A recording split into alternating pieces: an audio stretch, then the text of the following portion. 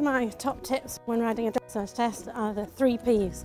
So you've got prepare, position and propel. So we're going to do a 20-metre circle at B on the other side of the arena. So prepare, we're going to be coming down the long side. You want to work out where your letter is and get ready to position the horse so we don't take him by surprise.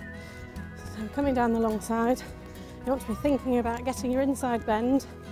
So you're preparing, positioning, and then you're going to propel your way around the circle. To get a perfect circle, think of the 4 quarters.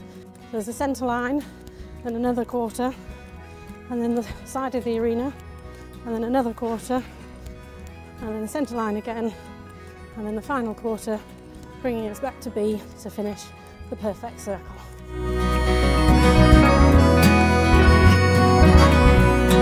Circle at B, I'm preparing the horse so I'm not taking it by surprise, then I position in the right bend and then I propel around the circle.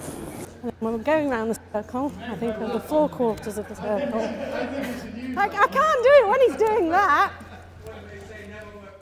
To get a horse insurance quote, call KBIS on 0345 230 2323.